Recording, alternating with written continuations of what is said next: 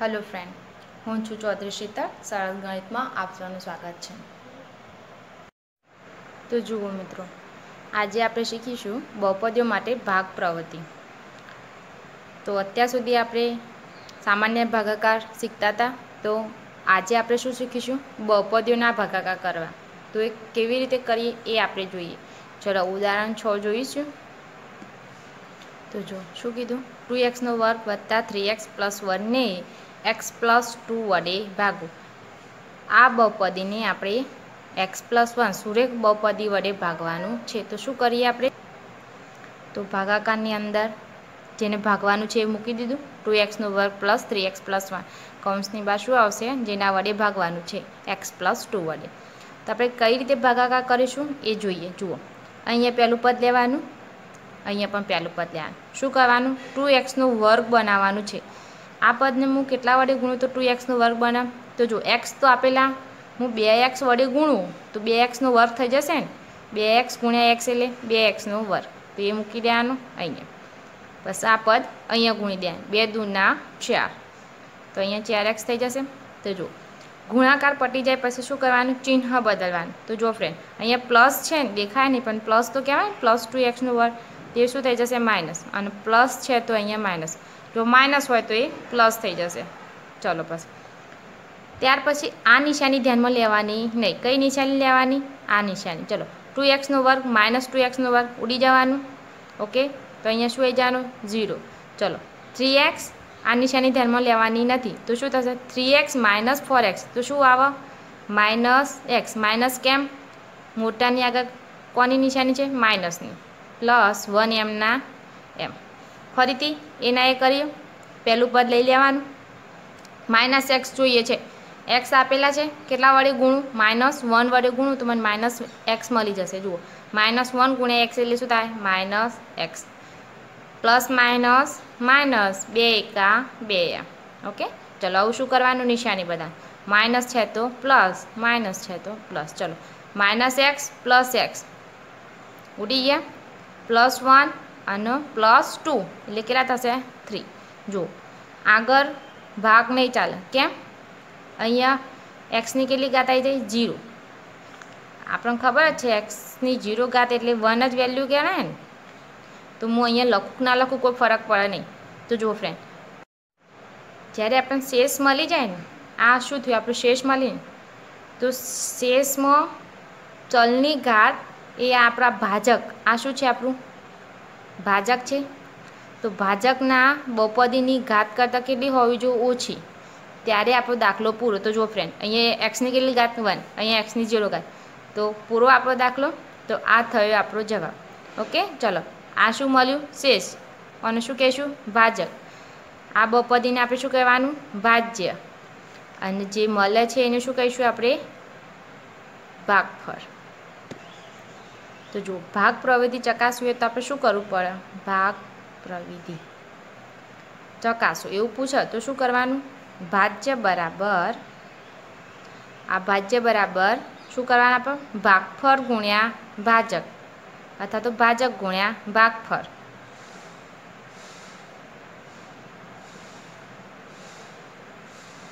એમાં શું કરવાનું? શેષ ઉમેરી દેવાનું +3। તો આપણને આટલું કરીએ તો શું મળી જશે? ભાજ્ય મળી જશે। જોઈએ આપણે, ચલો ભાગફળ કેટલું મળ્યું આપણને? 2x - 1। ભાજક કેટલા છે?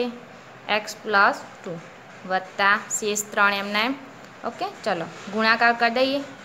પહેલું પદ લેવાનું, આખી બહુપદી વડે ગુણી દઈએ। ચલો 2x × x એટલે 2x² + 2 × 4x, એ રીતે -1નું ગુણી દઈએ તો -x + -2 × 2 + 3 એમના એમ।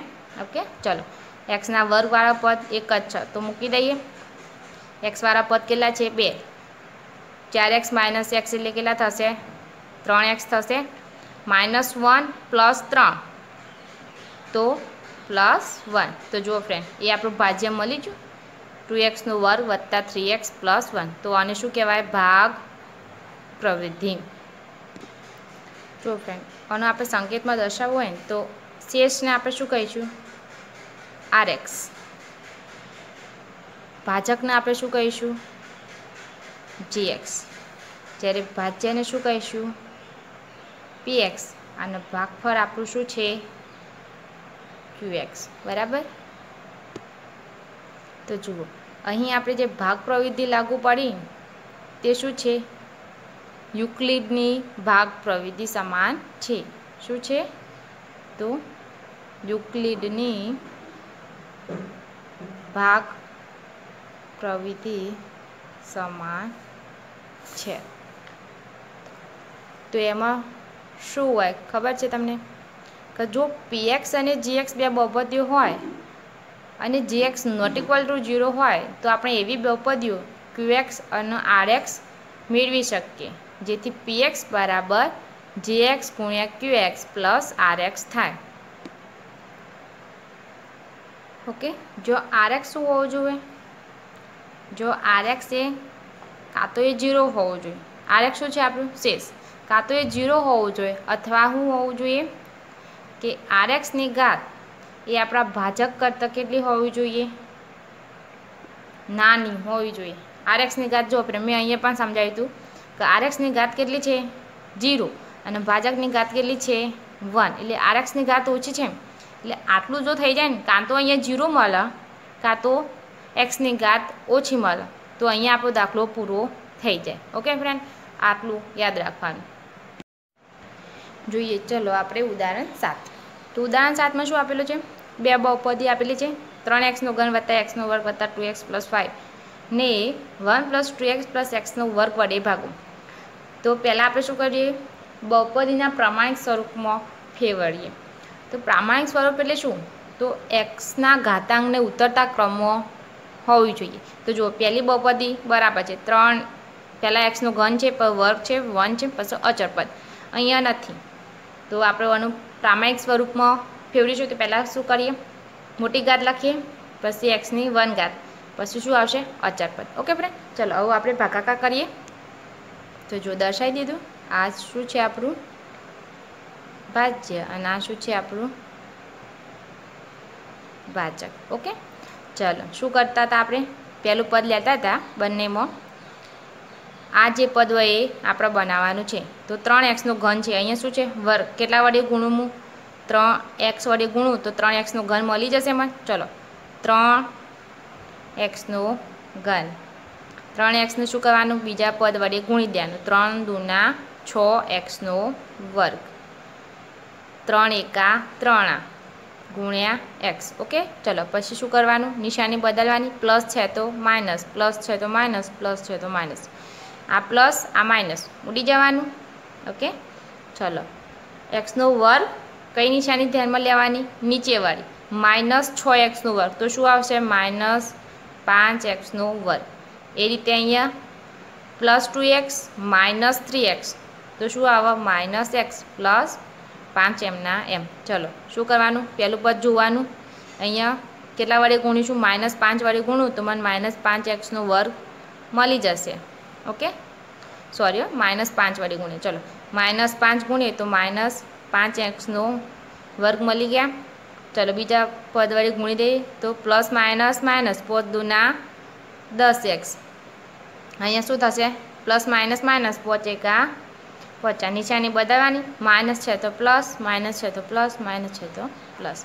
પ્લસ માઇનસ ઉડી ગયા. ચલો માઇનસ x પ્લસ 10x તો કેટલા વધ્યા? 9x. 5 વત્તા 5 વત્તા 10. ઓકે, જુઓ ફ્રેન્ડ અહીંયા x ની કેટલી ઘાત છે? 1. અહીંયા કેટલી છે? 2. શેષ મળી જાય આપણને ભાજક કરતાં ઓછી ઘાતવાળી. તો અહીંયા આપણું શું થયું? દાખલો પૂરો. તો આ શું આવ્યું આપણું? શેષ. અને આ શું છે આપણું? ભાગફળ. હવે આપણે ભાગ પ્રવૃત્તિ ચકાસીએ તો શું કરતા હતા આપણે? ભાજ્ય બરાબર ભાજક ગુણ્યા ભાગફળ વત્તા શેષ. ઓકે, જુઓ એ રીતે ના લખવું હોય તો આ પણ દર્શાવે. શેષ શું છે? rx. આ શું છે આપણું? gx. આ px અને ભાગફળ આપણું qx. તો એ રીતે લખવું હોય તો શું લખાય? ભાજ્ય શું છે આપણું px, px બરાબર gx ગુણ્યા qx વત્તા rx. આ રીતે લખવું હોય તો બી ચાલે. ચલો કિંમતો મૂકી દઈએ તો આપણને શું મળી જશે? ભાજ્ય મળી જશે. ચલો કિંમતો ઓકે. ચાલો હવે આપણે શું કરીશું? સાદુરૂપ આપીશું.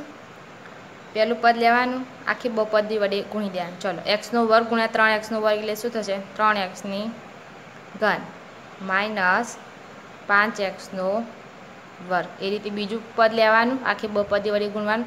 3 દુના 6x વર્ગ માઇનસ 5 દુના 10x પ્લસ 1 વડે ગુણી દઈએ. 3x માઇનસ 5 વત્તા શેષ એમના 9x પ્લસ 10. સરવાળા બાદ બાકી કરી દઈએ. ચલો ઘનવાળું પદ પહેલાં લેવાનું તો એક જ છે તો મૂકી દઈએ. ચલો વર્ગવાળું પદ જોઈએ. હવે માઇનસ 5x વર્ગ પ્લસ 6x વર્ગ તો કેટલા આવશે? પ્લસ x વર્ગ. હવે x વાળું પદ જોઈએ. બરાબર, માઇનસ 10x વત્તા 3x વત્તા 9x. ચલો માઇનસ 10માંથી 9x જાય તો કેટલા વધા? માઇનસ x વધા. માઇનસ x વત્તા 3 તો કેટલા આવે? 2x minus 5. તો જુઓ ફ્રેન્ડ, એ આપણું સોરી માઇનસ 5 વત્તા 10 તો પ્લસ 5. તો આ શું થયું? આપણું ભાજ્ય.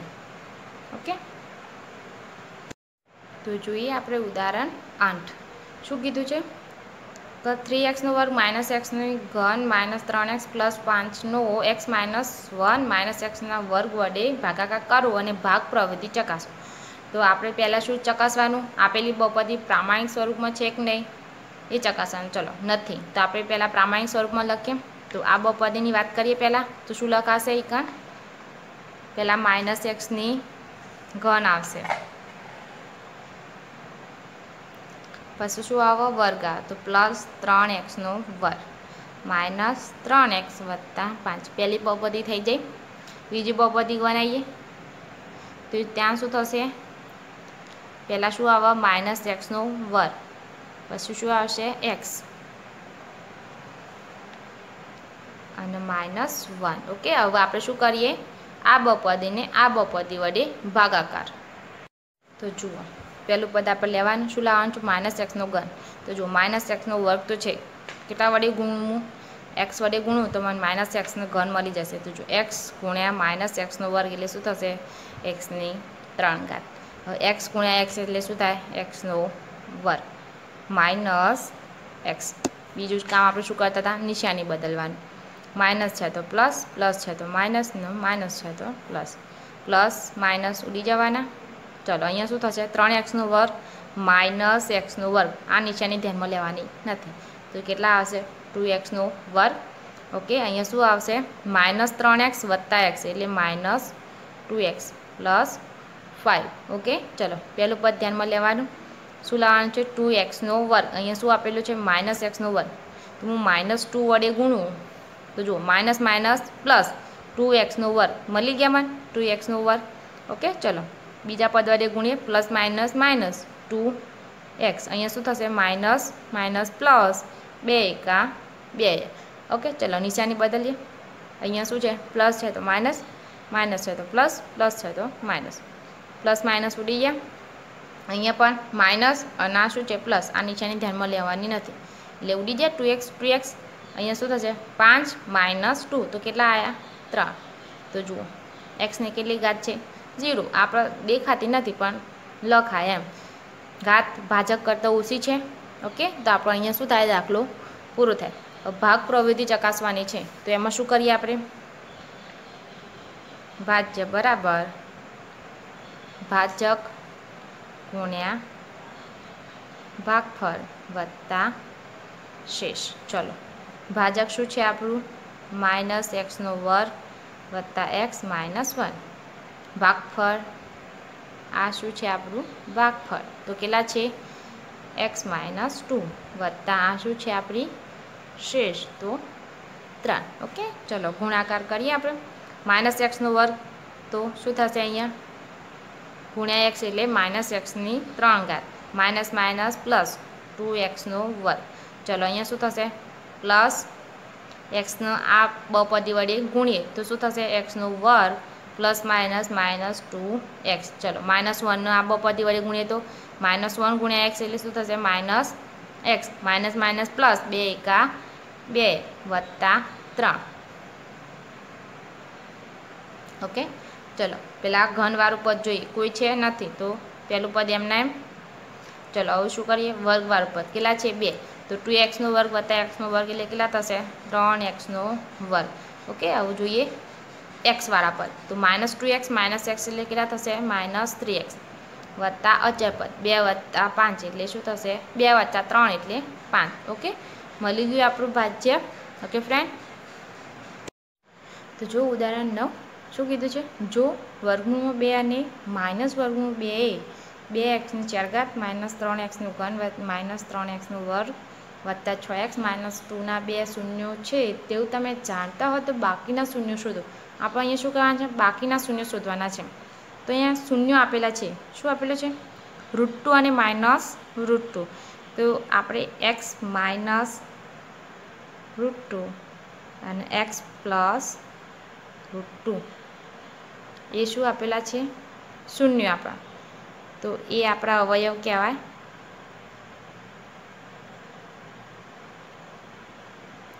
તો એના પરથી આપણે બહુપદી મેળવી શકીએ, તો શું લખાય x² -2 = 0। બરાબર, આ કેવી રીતે મેળવ્યું, તો જો ફ્રેન્ડ આપણે એક સૂત્ર હતું a - b a + b, તો આપણે શું લખતા હતા a² - b²। ઓકે, એ રીતે x² -2। હવે શું કરીશું, આ બહુપદી વડે આપણે આ ભાગીશું। ચલો તો શું લખાશે અહીંયા 2x² -3x³ -3x² વત્તા 6x -2। ઓકે, કોના વડે ભાગવાનું છે x² -2 વડે। ચલો આપણે કરતા હતા એમ પહેલું પદ બનાવવાનું છે, શું આપેલું છે અહીંયા 2x⁴, અહીંયા કેટલી ઘાત આપેલી છે 2 ઘાત આપેલી છે, તો મારે હજી 2 ઘાતની જરૂર પડે ગુણ્યા 2। ચલો ગુણી દો તો 2x⁴ થઈ જાય, 2x⁴ માઇનસ 2 દૂના 4x²।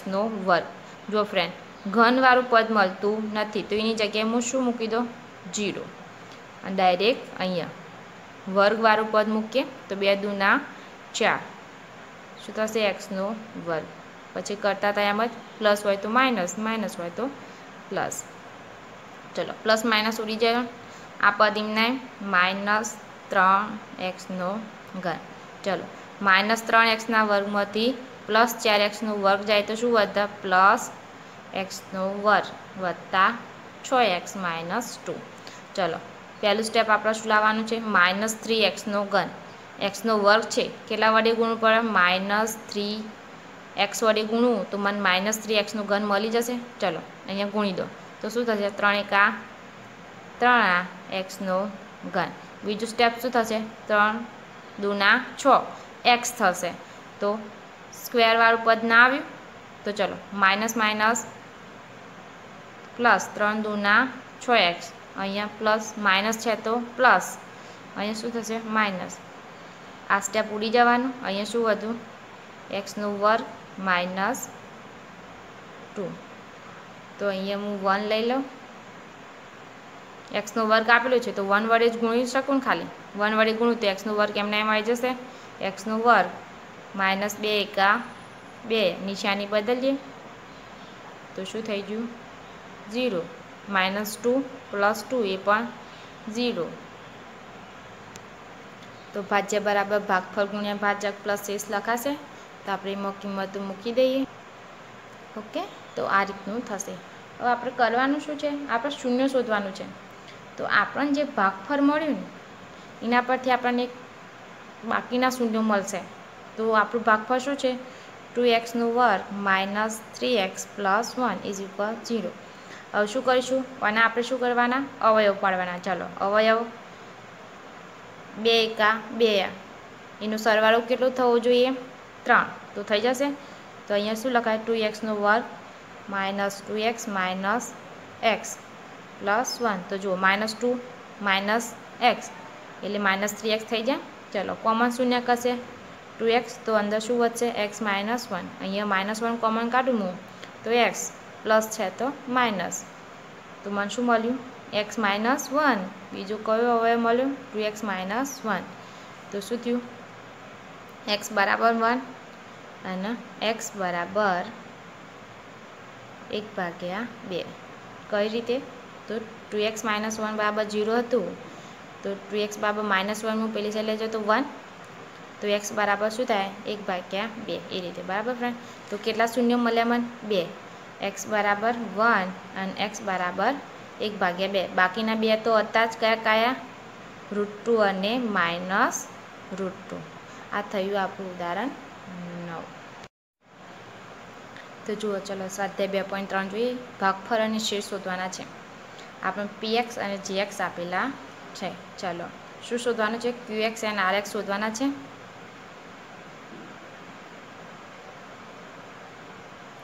ચલો શું કરીશું આપણે ભાગી દઈએ x² - 3x² + 5x - 3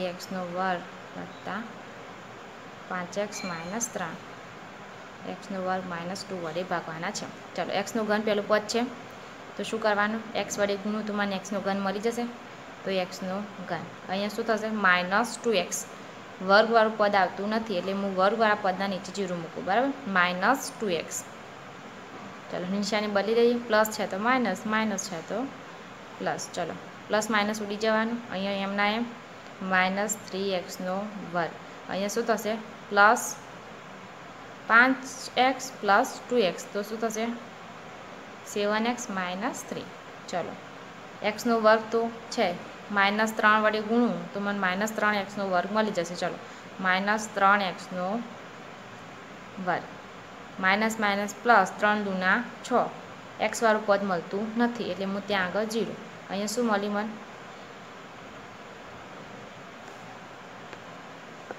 મને +6 ચલો નિશાની બદલી દઈએ પ્લસ માઇનસ ઉડી જશે 7x એમના એમ અહીંયા શું થશે -3 -6 તો શું આવ્યું -9 તો આ શું થયું આપણું શેષ અને આ શું થયું આપણું ભાગફળ ઓકે ફ્રેન્ડ ચલો 1 પૂરું જોઈએ ચલો બીજું એક્ઝામ્પલ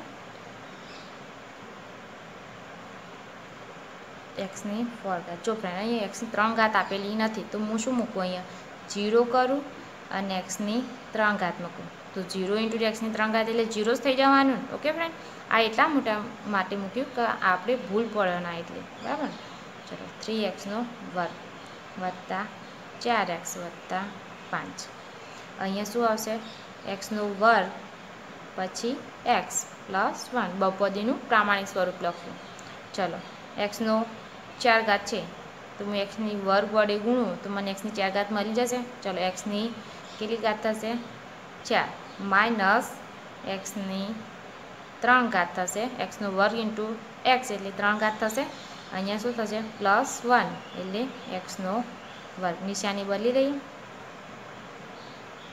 ચલો પ્લસ માઇનસ ઉડી જવાના અહીંયા શું આવશે પ્લસ xની 3 ઘાત અહીંયા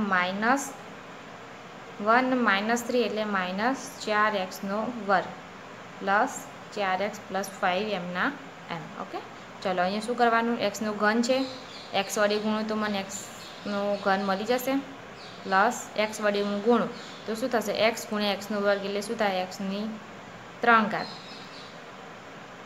અહીંયા શું થશે plus minus minus x² plus x okay નિશાની બદલી દઈએ પ્લસ છે તો માઇનસ માઇનસ છે તો પ્લસ પ્લસ છે તો માઇનસ પ્લસ માઇનસ ઉડી જવાના ચલો -4x² માંથી પ્લસ x² જાય તો શું વધે -3x² અહીંયા શું આવે 4x માંથી x જાય તો પ્લસ 3x અહીંયા શું થશે 5 એમના એમ ઓકે ફ્રેન્ડ ચલો આગળ x² છે પણ -3 વડે ગુણું અહીંયા તો મને -3x² મળી જશે તો -3 વડે ગુણું ચલો -3x²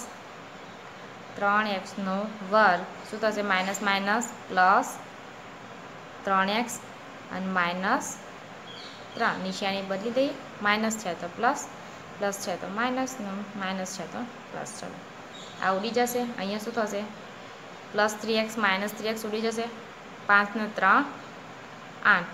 આ શું થયું આપણું શેષ અને આ શું થયું આપણું ભાગફળ.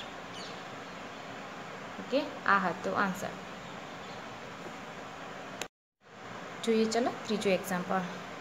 તો આપણે શું કરતા હતા એ રીતે જ એક્સની 4 ઘાત. આવું જો ફ્રેન્ડ ઘનવાળું પદ નથી તો હું 0 એક્સની ઘન મૂકી દો. એ રીતે વર્ગવાળું પદ નથી તો 0 એક્સનો વર્ગ.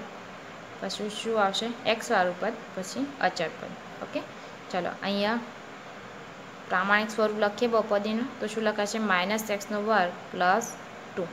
ઓકે ચલો આવું ભાગાકાર કરીએ આપણે. અહીંયા એક્સની 4 ઘાત છે, અહીંયા શું આપેલું છે -x². તો મારે -x² વડે ગુણું તાર મને શું મળે પ્લસ એક્સની 4 ઘાત. જુઓ માઇનસ માઇનસ પ્લસ x² ગુણ્યા x² એટલે શું થાય એક્સની 4 ઘાત.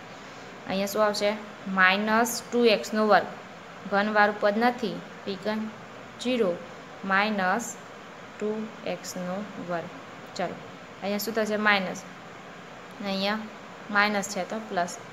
પ્લસ માઇનસ ઉડી જવાનું, ઘનવાળું પદ લખવાની જરૂર છે નહીં. ચલો 0 + 2 એટલે 2x², -5x + 6m.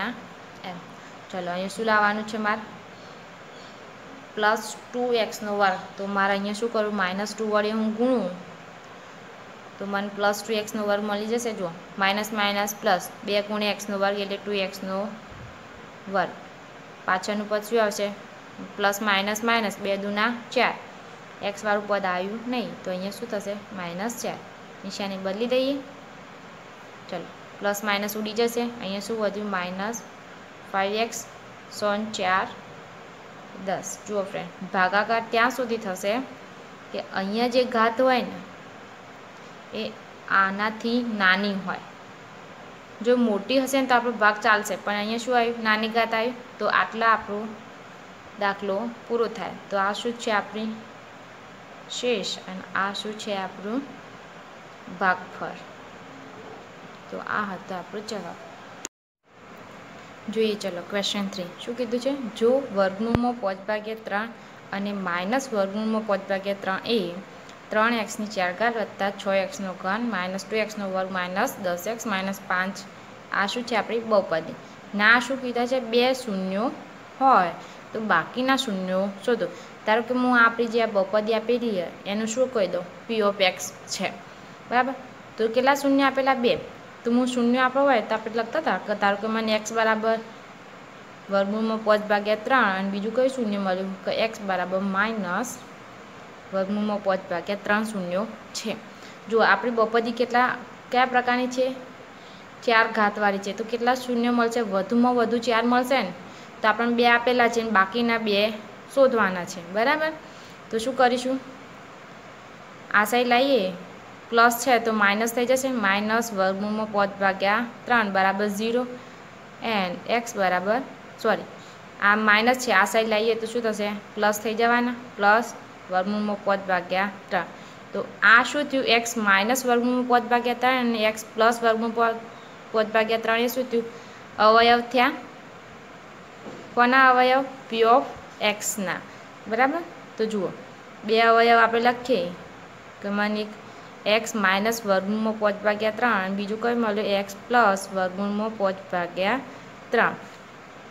ચલો કઈ રીતે લખાશે આપણે a - b a + b હોય તો આપણે શું લખીએ a² - b² લખીએ. એ રીતે આમાં લખાશે x² વર્ગમૂળ ઉડી જશે તો શું મળે 5/3 એ p(x) એટલે આપણી બહુપદીનો અવયવ છે.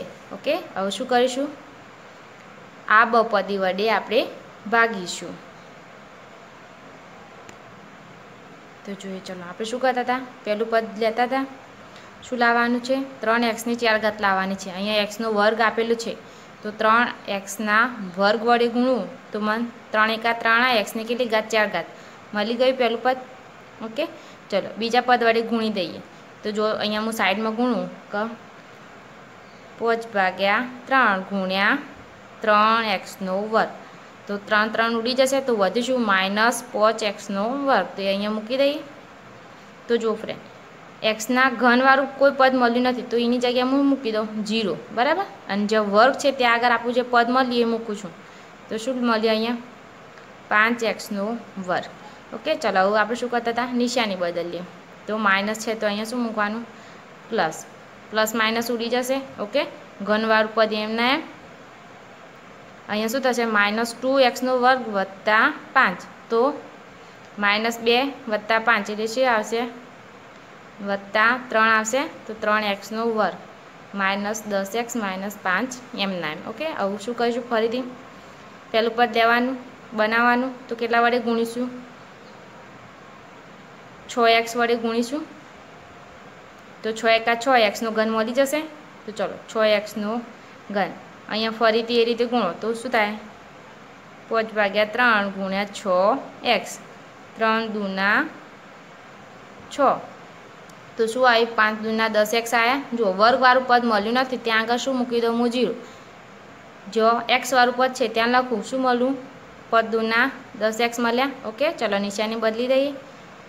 તો ચલો આ ઉડી ગયું, વર્ગવાળું પદ એમના એમ, -10x + 10x ઉડી જવાના, -5 એમના એમ। હવે શું કરવાનું હોય જુઓ, 3x નો વર્ગ લાવવાનો, x નો વર્ગ તો છે જ, 3 વડે ગુણી દઉં તો 3x નો વર્ગ મળી જશે। આ ગુણી દો, ચલો શું થશે, 5/3 ગુણ્યા 3, 3 3 ઉડી જશે તો વધ્યા કેટલા, -5, તો -5 મૂકી દીધા। નિશાની બદલી દઈએ, પ્લસ છે તો માઇનસ, માઇનસ છે તો પ્લસ, પ્લસ માઇનસ ઉડી ગયું, -5 + 5 ઉડી જાય તો વધીશું 0, તો શેષ શું આવી આપણી 0। બાકીના અવયવ શોધવાના છે ને એ શું કરીશું, આપણે ભાગફળ પરથી શોધીશું। તો જો શેષ 0 મળી તો આપણે શું લખીએ કે px બરાબર gx × qx + rx। આ શું હતું, આપણે ભાગ પ્રવૃત્તિ, તો આમાં વેલ્યુ મૂકી દઈએ તો આપણને px મળી જશે। ઓકે, આ રીતે થશે। હવે આપણે શું કરવાનું, બાકીના અવયવ શોધવાના છે, તો બાકીના અવયવ આપણને શેના પરથી મળશે, ભાગફળ પરથી મળશે। તો આપણું ભાગફળ શું આવ્યું, 3x નો વર્ગ વત્તા 6x વત્તા 3 = 0। જો હું બધામાંથી 3 સામાન્ય કાઢું તો અહીંયા શું વધશે, 3 લઈ લીધા તો x નો વર્ગ, અહીંયા શું આવશે, 3 દૂના 6, 3 બહાર નીકળી જશે, અહીંયા 3 નીકળી જાય તો 1 વધે, 3 એકા 3 = 0। ચલો 3 પેલી સાઈડ જાય તો 0 થઈ જશે, તો વધીશું x નો વર્ગ વત્તા 2x વત્તા 1 = 0।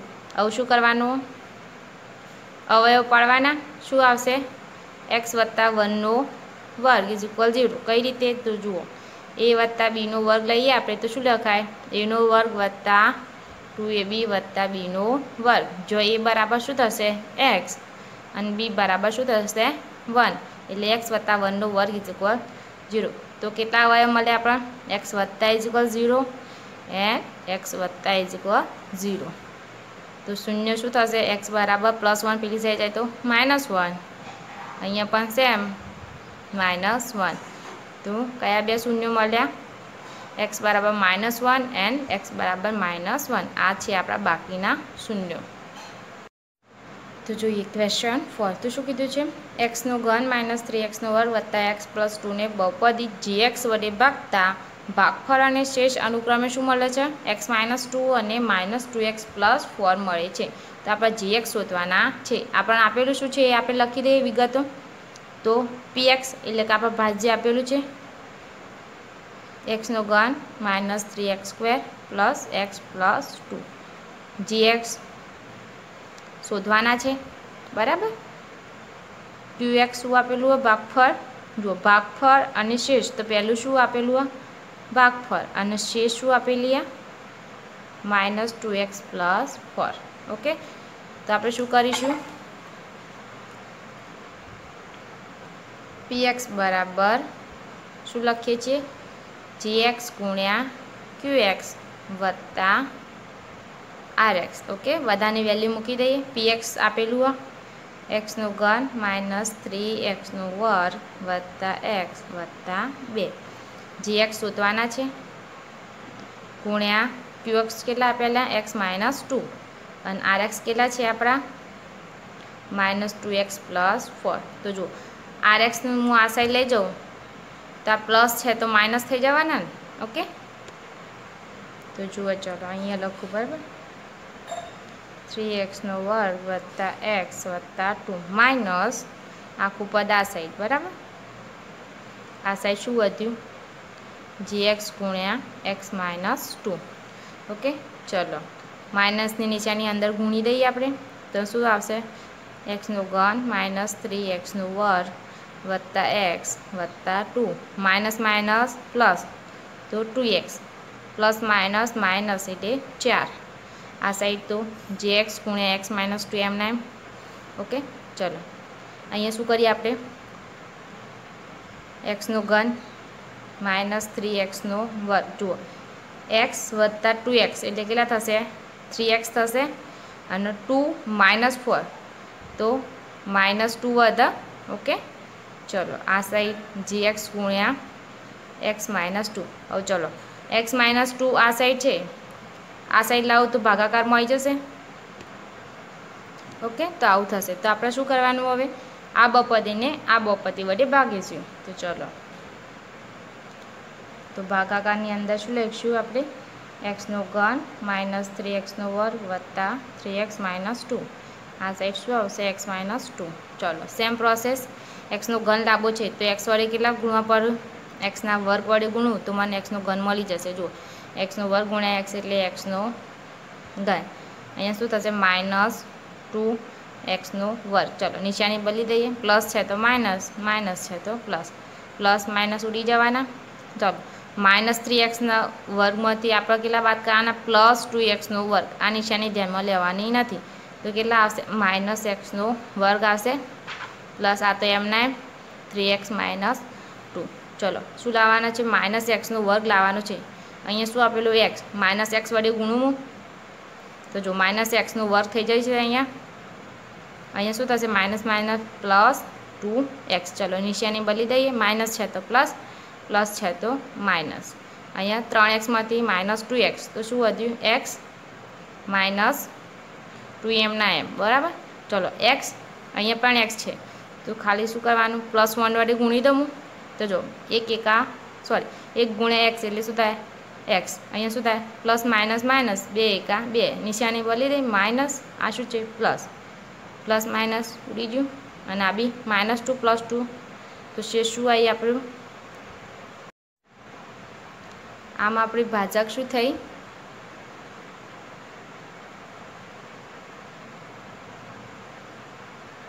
x² - x + 1.